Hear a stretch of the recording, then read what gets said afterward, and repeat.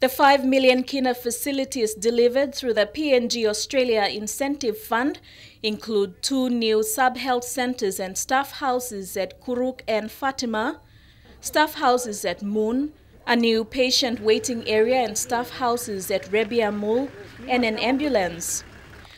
Australia's High Commissioner to Papua New Guinea, Ms. Stokes, said the facilities would expand clinic services in critical areas such as maternal and child health.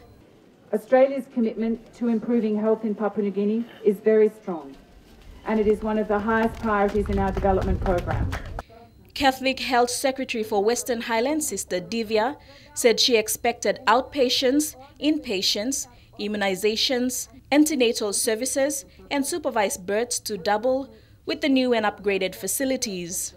Sincerely thank you for the people of Australia for being very generous in funding these projects to help us in our needs to provide basic health and HIV services to our people.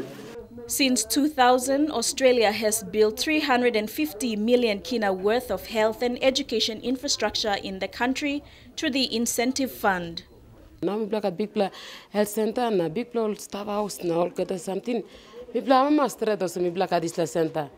Australia's assistance includes direct financing for health facility operations and outreach, health worker training, refurbishment of health facility infrastructure, and contracting of health service providers, to name a few. Delhi Bagu, National MTV News.